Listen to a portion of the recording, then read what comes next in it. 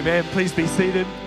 Church, we're really blessed to have Pastor Andrew come in to bring the word with us this morning. I want to actually pray before Andrew speaks this morning.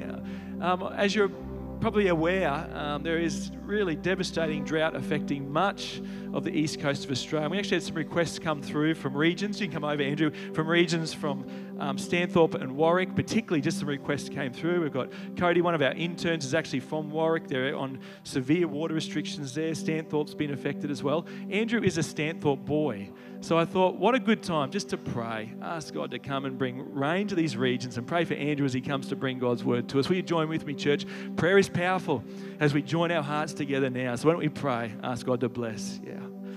Oh, Lord, we are very aware of the devastating impact that this drought has been having, Lord, in so many regional areas of our nation.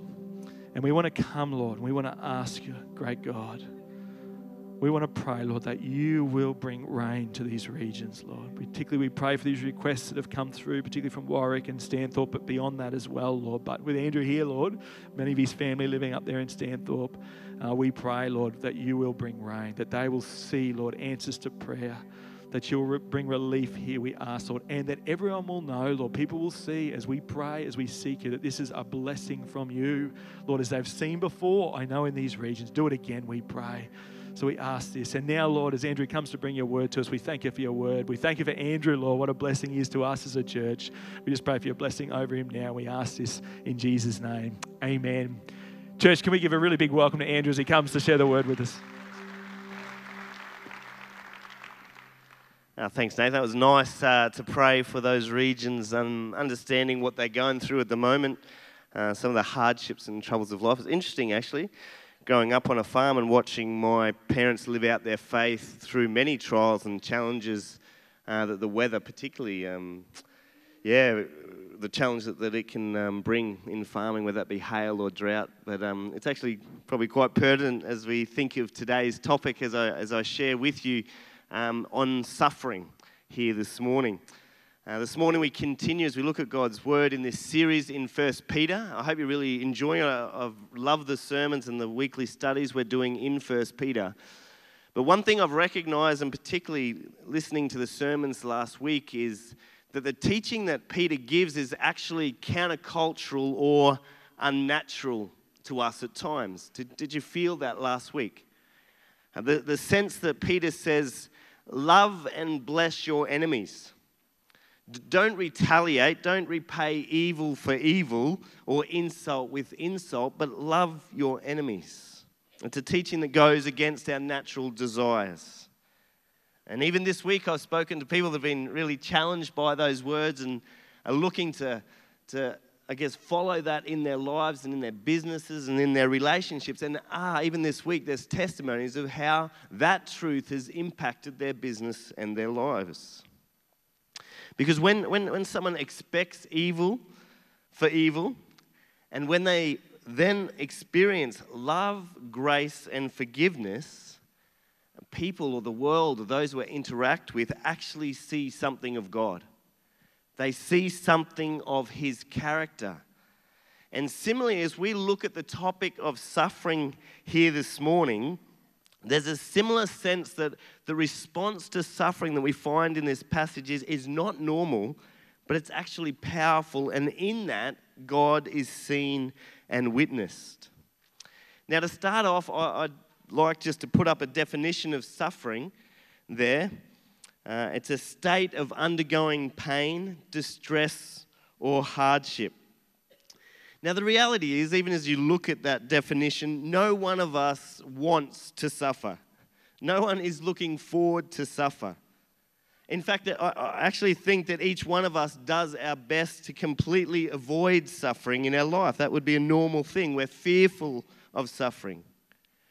Yet the reality is that no matter who we are in life, we all suffer in various ways to various degrees. And as hard as I might try, we cannot, or I cannot, avoid suffering. And I'm very aware, even as I speak this morning, that some of you know deep suffering. I even imagine Diane and Paulie and the family's life there, that there's suffering in that journey. And some of you even now are suffering. It might be the loss of a loved one, broken relationships, illness. And I'm very aware of that as I speak here this morning on this topic. Others of us may not be suffering in such a critical way at this moment, but we need to be prepared for suffering. What do we make of suffering if in the future there we come across it? Right from the outset, I want to be very sensitive to the suffering that people are experiencing. Even in preparing this week, there's 4 to 5 people I interacted with this week that I know are going through deep suffering. It is part of our life and our experience. But I do want to say that God's word can give us confidence in the midst of suffering. It does give us hope and make a difference. His presence makes a difference in our circumstances and suffering. And even as we read this passage, I think it's really helpful to realize that Peter, the author of this letter, went through considerable suffering himself. He was persecuted for his faith. He was beaten. He was imprisoned. And eventually he hung upside down on a cross, martyred for his faith. So Peter knew something of suffering as he wrote this. In the context of the letter, the people he was writing through, they were undergoing persecution under the Emperor Nero, which we've heard a little bit of in the previous weeks. Imprisonment, beating, like brutality, wild animals, being fed to wild animals, all sorts of suffering that Christians were experiencing at this time. And as Peter writes to these believers, he calls them beloved. There's a loving heart extended towards them as we read this passage here in 1 Peter 12 to 19. Peter writes, he says, "Dear friends, do not be surprised at the fiery ordeal that has come on you to test you, as though something strange were happening to you. But rejoice inasmuch as you participate in the sufferings of Christ, so that you may be overjoyed when his glory is revealed. If you are insulted because of the name of Christ, you are blessed, for the Spirit of the glory of God rests on you. If you suffer, it should not be as a murderer or a thief or any other kind of criminal, or even as a meddler. However, if you suffer as a Christian, do not be ashamed, but praise God that you bear that name. For it is time for judgment to begin with God's household, and it begins with us. That what will be the outcome be for those who do not obey the gospel of God? And if it is hard for the righteous to be saved, what will become of the ungodly and the sinner? So then, those who suffer according to God's will should commit themselves into their faithful Creator, and continue to do good." There's God's word for us today. And as we look at this, we can ask the question, how do I respond to suffering? And in this passage, Peter gives his readers 4 specific responses to suffering. The first one, do not be surprised by suffering. Secondly, surprisingly, to rejoice in suffering. Third, to prayerfully consider your suffering. And fourthly, to trust God in the midst of that suffering. They're the 4 things that we're going to look at this morning. The first thing is, do not be surprised by your suffering. In verse 12, he says, "Dear friends, do not be surprised at the fiery ordeal that has come on you to test you, as though something strange were happening to you." I remember when I made the decision to follow Jesus, there were some hard years leading up to that brought me to Jesus, but there was, whether subconsciously or even consciously, I thought in that moment that as I came to Christ, God was now on my side, so everything would be sweet. It'd be just smooth sailing.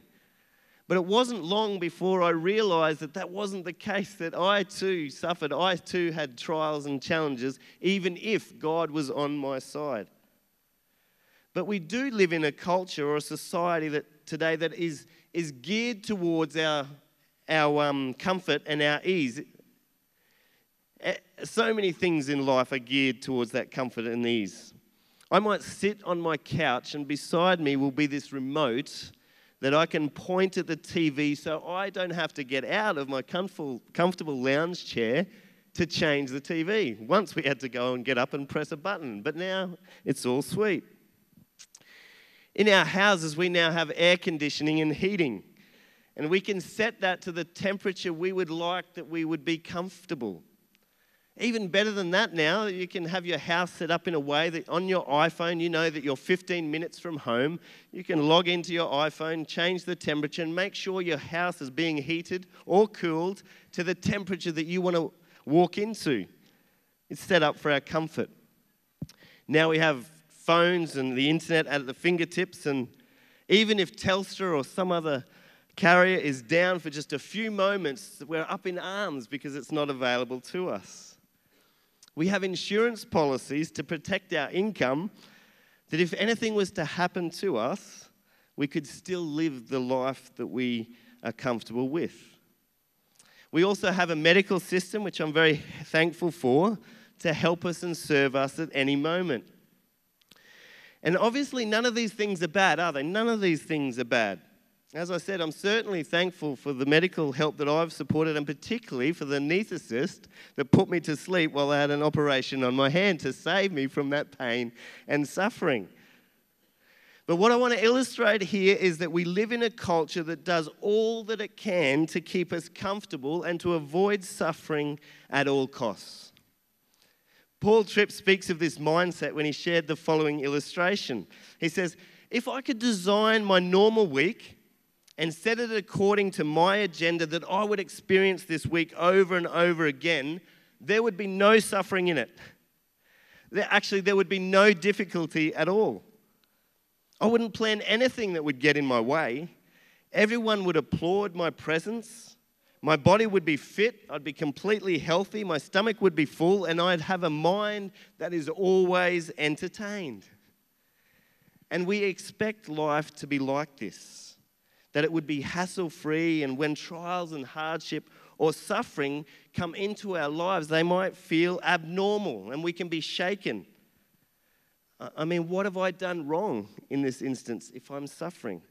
What is God doing? And again, these are normal questions. But Peter in this passage is saying when trials come across your path, don't be shocked. Don't be surprised at all, but actually you can expect these trials. As Christians, we are to have a different perspective in the world.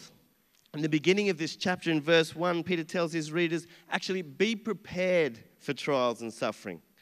And actually arm yourself with the attitude of Christ.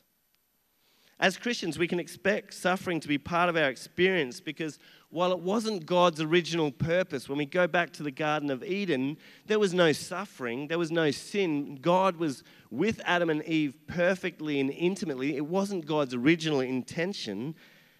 But with sin and the fall, it resulted in brokenness and suffering that has penetrated the world in every area. Whether it be in our relationships, in creation, natural disasters, disease, brokenness has led to suffering within humanity. And while within us there is this innate longing for eternity, for heaven, where there will be no suffering, there will be no tears, there will be no death, in the midst of this short time that we're here on earth, Peter is saying there will be suffering. Don't be shocked. Don't be surprised. Actually, be prepared for it. And greater than that, not only will there be suffering, but God is working within that suffering to test. It says that these trials have come into the believers that he's speaking to test them. These fiery trials were being used by God to prove the genuineness of their faith and to refine and strengthen their faith. We read that in 1 Peter 1, 6-7. Peter writes, in all this you greatly rejoice, though now for a little while you have had to suffer grief in all kinds of trials. These have come so that the proven genuineness of your faith, of greater worth than gold which perishes, even though refined by fire, may result in praise, glory, and honor when Jesus Christ is revealed. It's like a refining is happening through these trials. Many times the scriptures speak of God refining us like gold or silver. It's a great picture of the way that God works in our hearts. There was once a Bible study group of ladies that were looking at this theme when they came across the verse in Micah. It says, "He will sit as a refiner and purifier of silver. He will purify them and refine them," meaning us, "like silver and gold." This verse puzzled the group as to what was meant, and one of the ladies determined to research the refining of silver. She met with a silversmith, not mentioning the reason of her interest, but asking if he could explain to her the process of refining silver. He graciously obliged, demonstrating and teaching her the process. He first held the silver over the fire, and he let it heat up, and slowly the dross and the impurities rose to the surface, and they were taken out. He continued to take the silver in and out of the hottest part of the flame, waiting for the impurities to rise to the surface, slowly purifying the silver. She thought of her verse again, reflecting on God sitting as a refiner, and asked if it was true that he had to sit in front of the fire throughout the whole process. Yes, not only did he have to sit, but he could never ever take his eyes off the silver, watching it closely that it would never ever get too hot and be destroyed. And finally the woman asked, "When do you know when the silver is fully refined?" "That's easy," he replied, "when I can see my image reflected in it." What a beautiful illustration of what God does in our lives through trials. God is intricately at work in those trials, and he doesn't take his eyes off us for one moment, carefully purifying us that we might reflect his image. The refiner's fire, it never destroys indiscriminately. It doesn't consume completely, but it refines, it purifies, and it separates those impurities. The Bible teaches that God has a bigger agenda in mind than my comfort. He loves me too much, he loves us too much to leave us unchanged. But on the other side of suffering is a refinement in our life. The possibility of greater intimacy with him to show the world what Jesus looks like in us. So the first response Peter gives his readers here is to do not be surprised that you will experience suffering, as if it's strange, but no, God is at work within it. The second thing we notice in this passage, which is the surprising one, is that he says, rejoice in suffering. Crazy, isn't it? When you think of what they were experiencing, here he is saying rejoice. When I read something like that, I think there must be something in that for us. How can he encourage them to rejoice in suffering? Let me read that verse 13 and 14. "But rejoice inasmuch as you participate in the sufferings of Christ, so that you may be overjoyed when his glory is revealed. If you are insulted because of the name of Christ, you are blessed, for the Spirit of glory and of God rests on you." In the midst of severe persecution and suffering, it seems crazy for Peter to be telling them to rejoice. But as we read the New Testament, we see this is actually not something that is uncommon. We read the account of Peter himself. He's dragged before the Sanhedrin, the religious leaders of the time. He's beaten, and then they're sent away after this flogging, and there he leaves rejoicing. And Paul and Silas, we read this passage in Acts where they're beaten and flogged and they're thrown in prison, and yet there we find them rejoicing and singing praises to God. So what do we make of this? It's either some crazy idea or crazy expectation that Paul has on them that they should be rejoicing in their suffering, or there is something here for us that someone or something is at work in a greater way, that you can actually rejoice in a moment of suffering. There's actually two things that we find in this passage. The first is that rejoice in the suffering so that you may be overjoyed when his glory is revealed. So Peter here is giving this eternal perspective. When Jesus' glory is fully revealed, have an eternal perspective. And as I read earlier, Peter says, though you suffer for a little while, there's this knowledge that it's not going to go on forever. It's actually a short period before eternity. Karen Jobes, a commentator on this passage, says, the Christian who stands fast and suffers for the gospel is responding to an eternal reality that will outlast death. It will actually outlast history itself.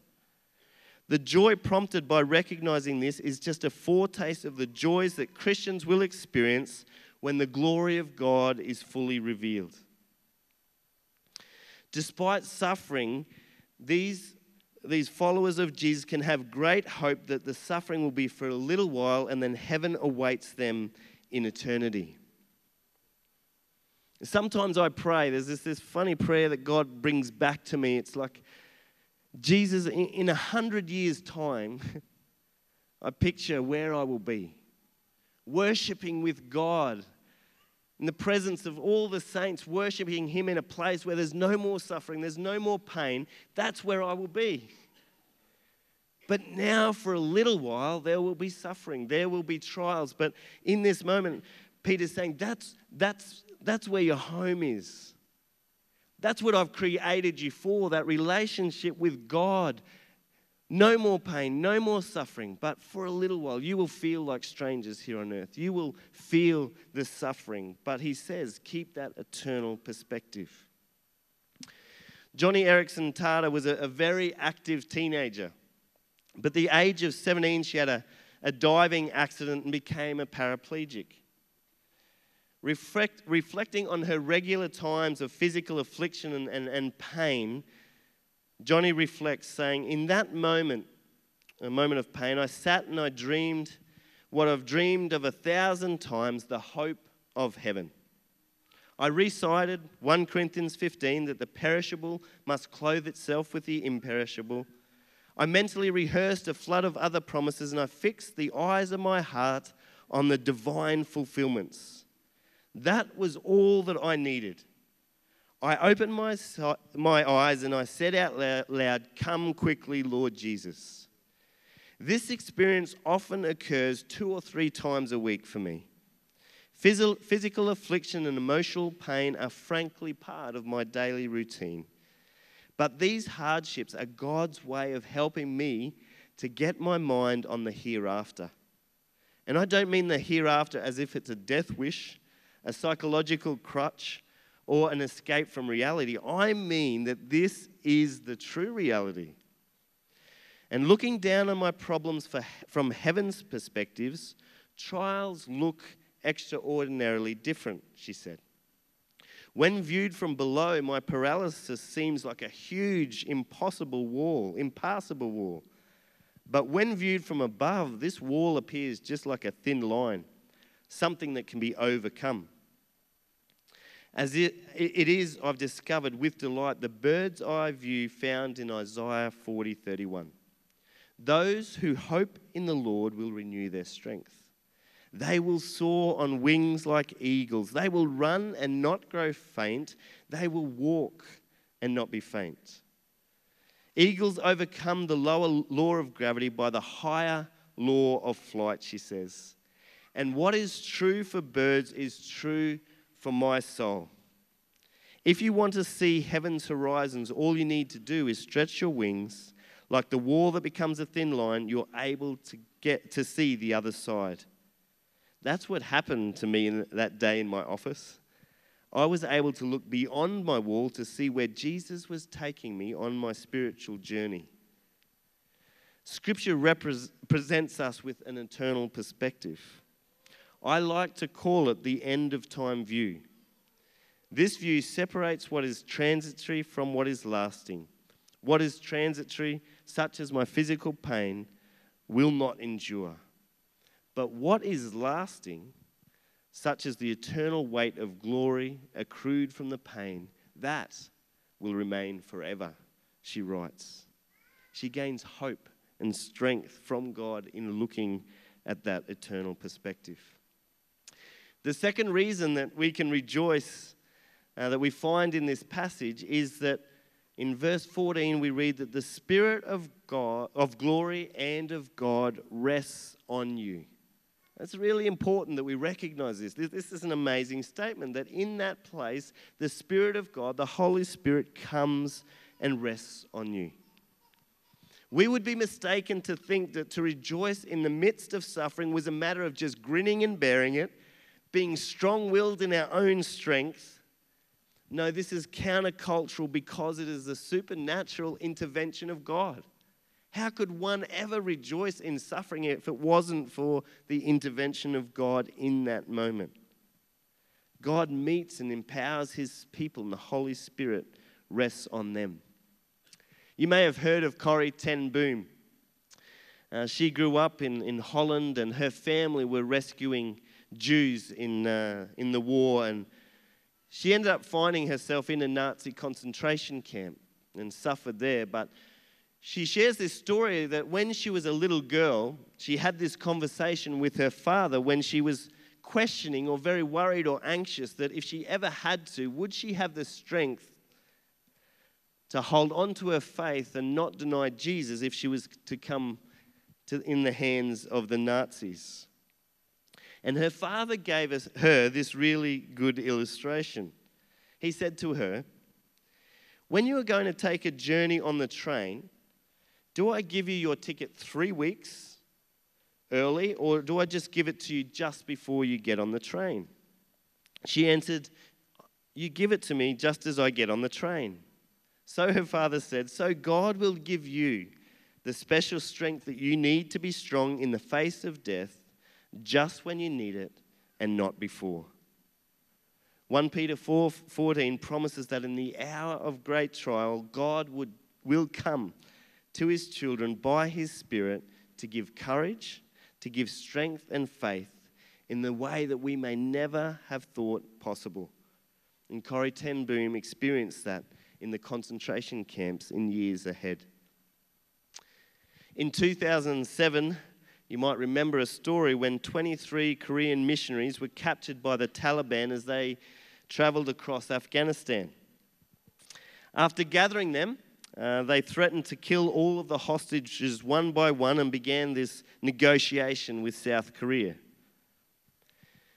But as they gathered together, one of the guys that survived this, a pastor, shared that as the 23 of them gathered together, each of them went round the circle, knowing what was before them or knowing the possibility of what was before them, and they spent the moments in prayer, committing themselves to the Lord. Lord, whatever you want with our lives, they prayed, we will accept. And one lady there had a portion or a Bible, and she broke it into 23 different portions and handed it out amongst the others because they were going to be separated. Sadly, 2 of them were killed, but after negotiations with the Korean government, the other 21 were rescued, and this pastor shared some of his experiences. What he said was rather interesting was that individually, the other 20 that experienced this came to him at different points in time, not all of them, but some of them came to him at different points of time and said to him, Pastor, don't you wish that we were still there? When I was in the pit, by myself surrounded by the Taliban, I felt so close to Jesus. I experienced in that moment intimacy with Jesus that I've never, ever experienced before in my comfort. Pastor, don't you wish that you were there? What an amazing statement these people were making, that I would rather be in the midst of the trial, in the midst of that persecution, because of the intimacy and the experience that I had of God in that moment. That sharing in his suffering and experiencing him in the midst of it is actually better than my comfort. That Jesus is better than anything else this world can offer, they were saying. So what am I saying here? I'm not saying that we should head across to Afghanistan and find ourselves in these positions or even look for opportunities to suffer. But what I'm saying is that in that place of suffering, when God does call us to places that make us uncomfortable, when he calls us to honor him in places where we might be rejected, we might be insulted, we might be standing for his name, God will meet us in that place.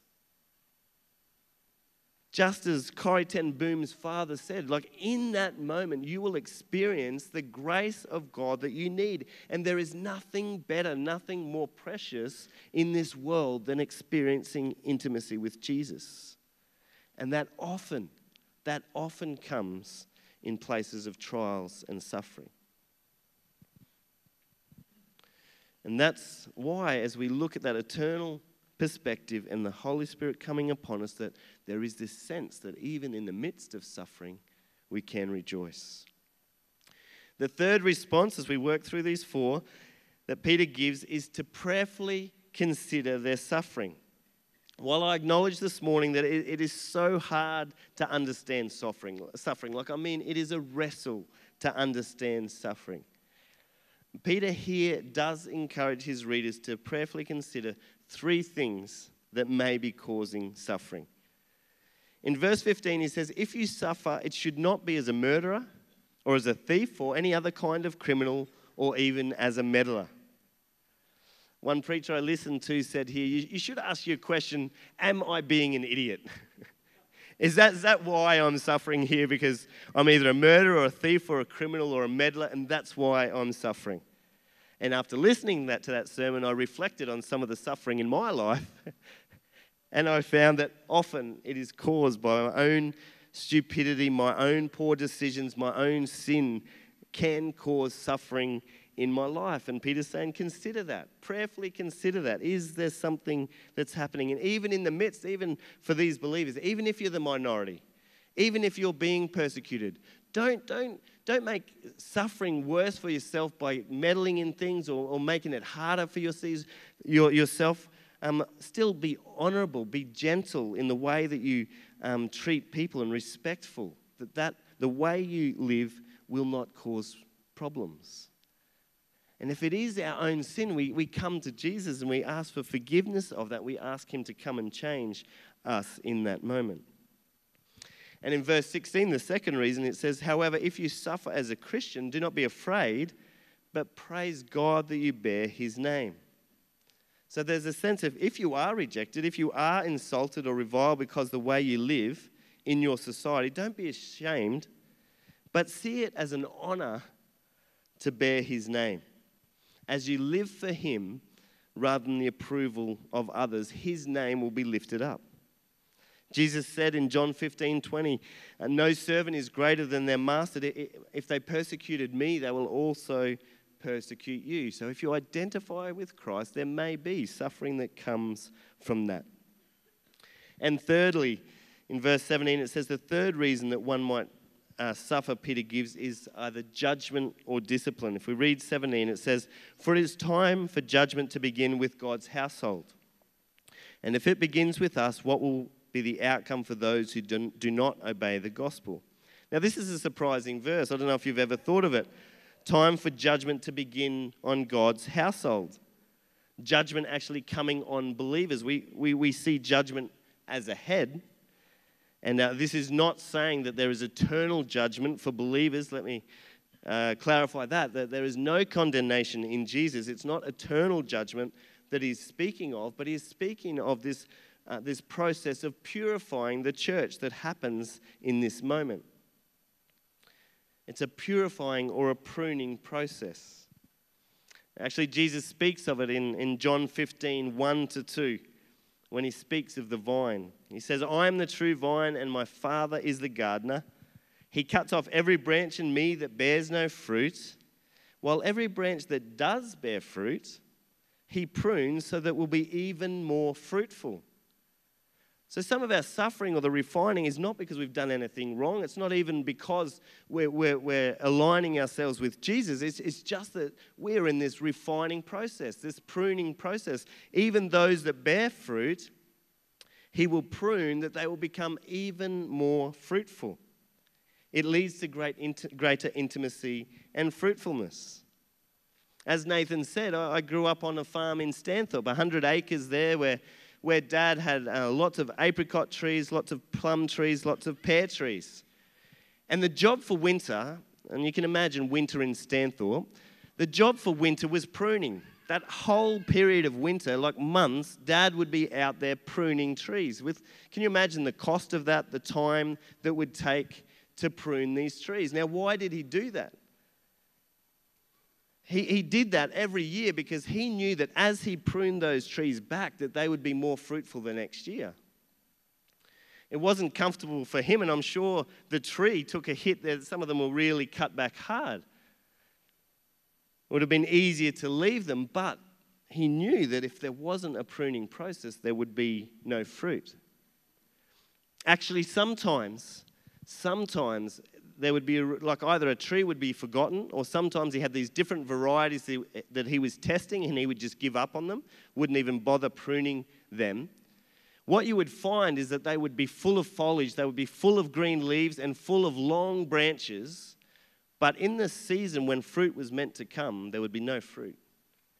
Because everything within the plant was given to these branches and the leaves, but there's no fruit.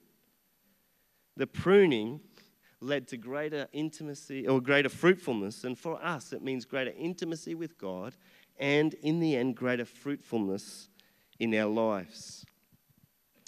And Brother Yun was a church leader of the underground church in China, and he shares this story of pruning in his life. As a teenager, he came to Christ and he immediately started sharing the gospel with others, and he found that people in China at that stage where he was had such a hunger to hear about Jesus and to know about Jesus. And within 1 year, 3,000 people became Christians. But after a few years, the government authorities had clamped down on the church, and before too long, Brother Yun found himself in prison, locked up and cruelly treated. And he could not understand what God was doing. This must be some type of mistake, he said. What have I done wrong? What is God doing? Had God forsaken him? But in crying out to God, he soon realized that this was all part of God's plan and that God wanted to continue to spread the good news now with thousands of prisoners that were desperate to hear of God's love and grace. God was still working in the midst of his suffering. And Brother Yun reflected on this attitude and the transformation in his mind as he understood what God was doing, and rather than feel resentment, he was full of praise and joy for what God was doing. So the third encouragement we're given is prayerfully consider what God is doing in suffering. And verse 19 says, So then those who suffer according to God's will should commit themselves to their faithful Creator and continue to do good.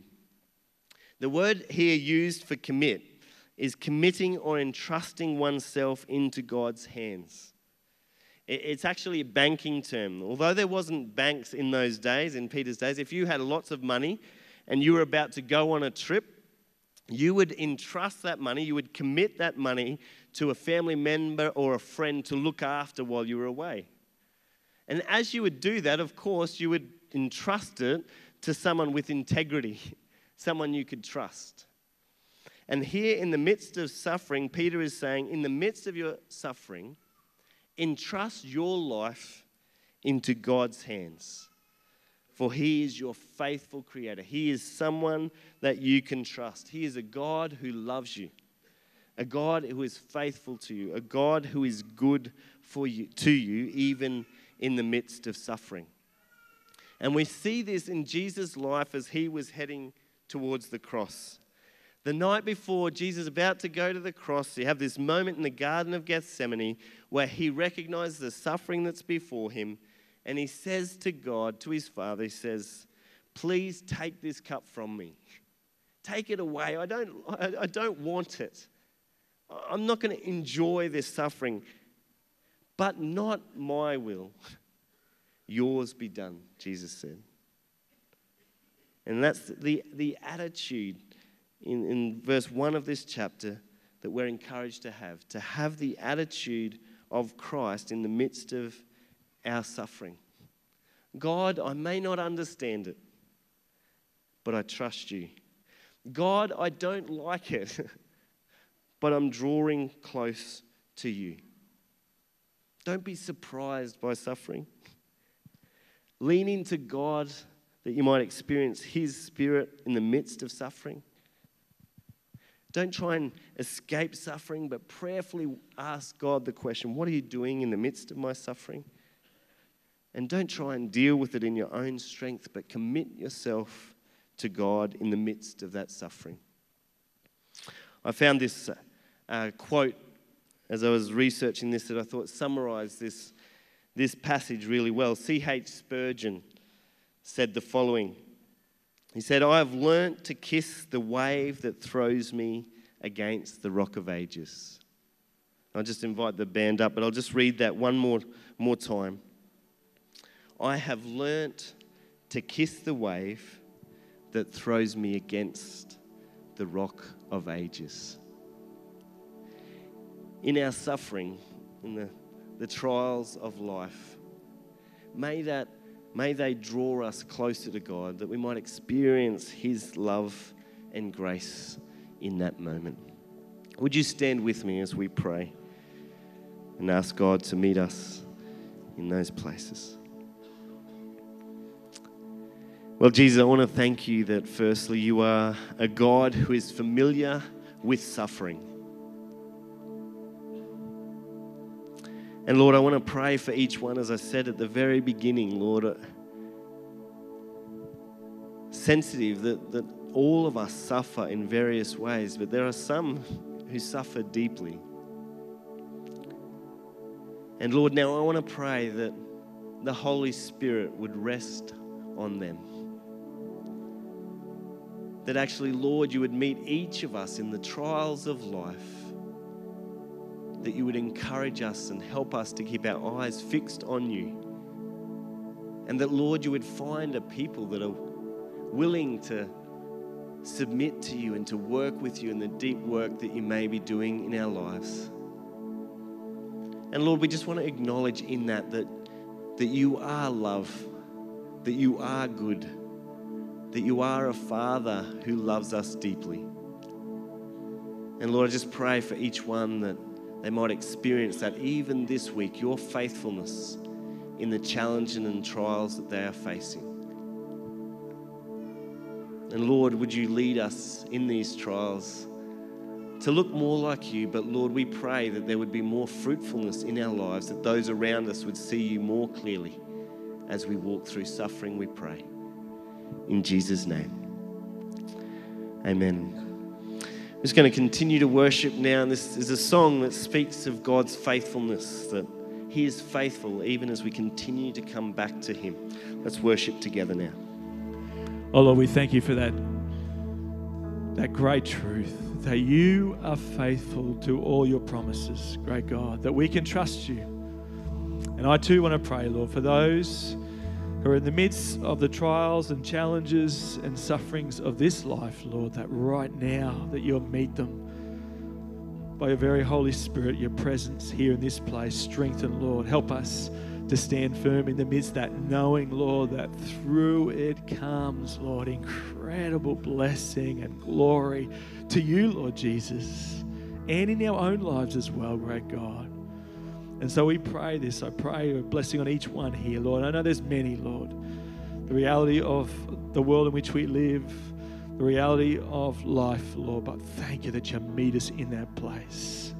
Thank you, Lord, for these promises we have today. And so we pray for your blessing, Lord. And we pray again, Lord, that you will use us, Lord. Refine us and use us to be the light shining this blessing, this truth, this hope to our world this very week, we pray. And we ask this now in Jesus' mighty and powerful name. And everyone said, amen. Please be seated. If you'd like prayer, some of our prayer team will be down the front. They'd love just to pray for you after our service. Also, don't forget tea and coffee in the courtyard. Do feel free to stay with us as we greet you and welcome you today as well. But God bless. Thanks so much for sharing.